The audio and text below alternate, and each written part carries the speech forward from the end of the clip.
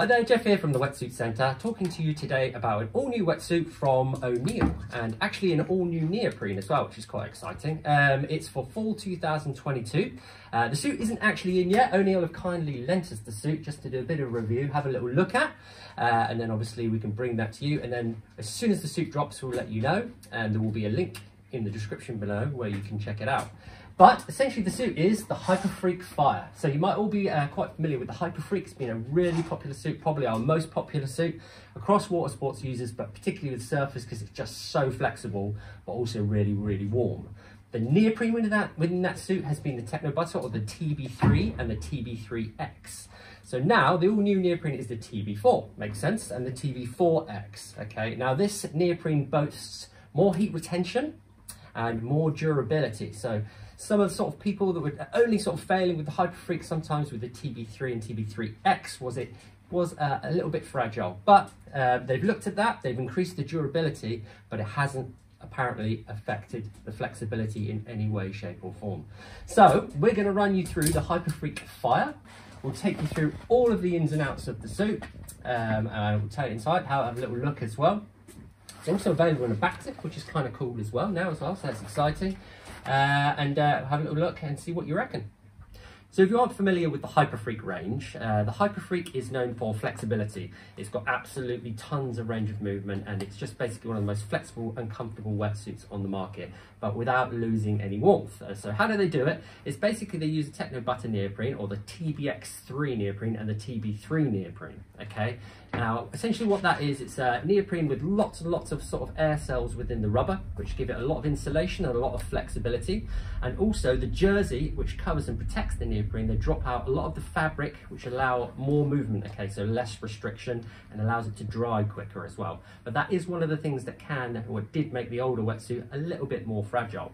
So you get the TB with the Hyperfreak, which is still going to be sort of carried on within the range, by the way. You're still going to get the TB3 and the TB4X neoprene. Traditionally, you've got the TB3 and the neoprene in the center part of the body, and then the TB4X under the arms, over the shoulders, where you need a little bit more flexibility. It's a little bit more of a fragile neoprene because it's got less of that jersey on it, so that's why they put it in sort of places which are less prone to sort of damage or rubbing against your board or anything like that. So going forward into the Hyperfreak Fire, you now have this new TB4 in the body and the TB4X under the arm. So similar construction, but obviously with the new neoprene, which boasts more heat retention and also more durability within the sort of neoprene itself, okay? Now this neoprene is going to be exclusive to the Hyperfreak Fire, just so that you know.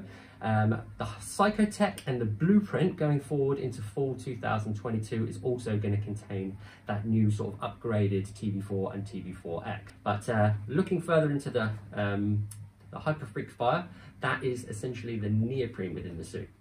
The biggest difference between this Hyperfreak and the old Hyperfreak is all this firewall lining. So this is Techno Butter full firewall lining, which you've got going pretty much all the way down the suit from head to toe.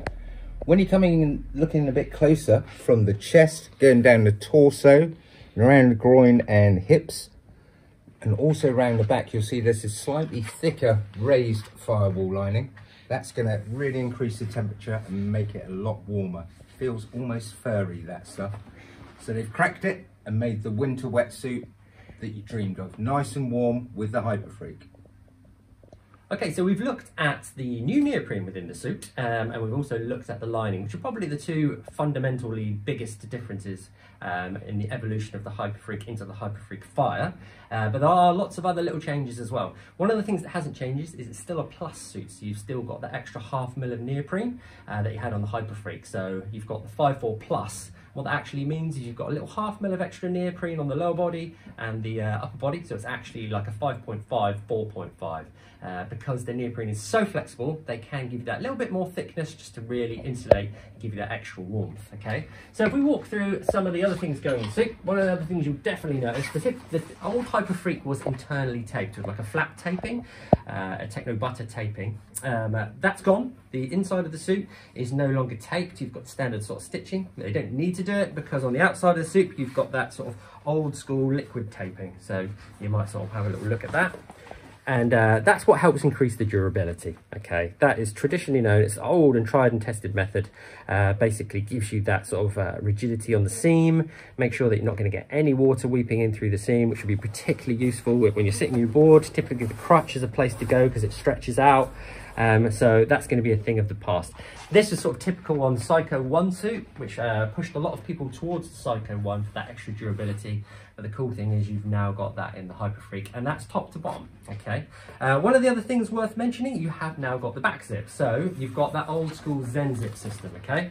So for people that prefer the sort of ease of getting in and out of a back zip, you have got that option in the Hyperfreak Fire with the Zen zip. It's got quite a sort of short zip there with the back wing that goes up and over your head. The under construction you've got, grab the Achilles suit here. You've got the old fuse technology, which you'd be familiar with, which is the chest entry, which is typical on the Hyperfreak, the old Hyperfreak basically. And that's just an over the head system. Essentially, you've got the sort of chest panel, which goes up and over the top. And then any water that comes in through here, instead of going into the suit, it's guided out through the side of the chest panel, where you've got these little drain holes here. Down on the corner of the suit basically, which let water out of the chest entry system. Moving down the suit, you've got some of the traditional things that you would sort of expect, which is the Duraflex knee pads, just really robust material which stop the wear and tear on the knees, which is typically where it goes. On the kids suit, you've got the bonus of little elbow patches as well.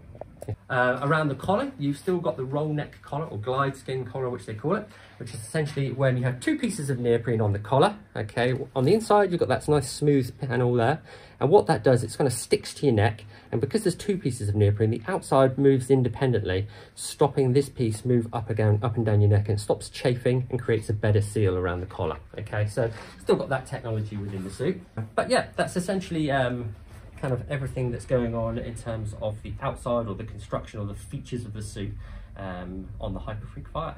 Okay, so up next we'll be looking at the eco-conscious part of the wetsuit, which is obviously quite important to a lot of people. What they've done this time round is they've put the eco-friendly carbon lining, which was that nice furry stuff that we were looking at inside the wetsuit.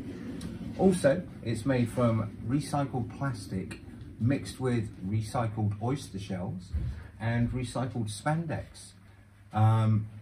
The dyeing process is dope dyed as well, which means less water is used and wasted in the process of making this wetsuit. So it's a lot more eco and environmentally conscious now. So we're loving the Hyperfreak Fire. Okay, so essentially that's everything going on within the Hyperfreak Fire. You could go into a lot more detail, but just as a bit of an overview, just to introduce the suit to you. So we hope you are as impressed as we are. It's a really nice suit to have within the range. You've obviously still got that flexibility, but what sort of held some people back with the Hyperfreak is because it wasn't as warm as some other suits because of the lining. They've now added the lining, and maybe it was a little bit more fragile because of the sort of the type of neoprene. They've now added that taping, and they've sort of tackled that problem of durability. Okay, available, as we say, for men, women and kids, and you've got the option of a back zip and a chest zip as well, which is really cool. Price-wise, it's not going to be the most cheap suit, you can imagine. You knew that was probably coming. We're looking at a winter suit, the 5.5, 4.5, so the 5.4 plus. Is coming in at about $379. Obviously that'll be a bit cheaper with the sort of 3.2 and the 4.3 going forward, but you know, it is a premium wetsuit. But that is the Hyperfreak Fire. As soon as we get the other suits in terms of the Psycho Tech with all the new sort of like construction there as well, we'll drop a video on that. But for now, that is the Hyperfreak Fire.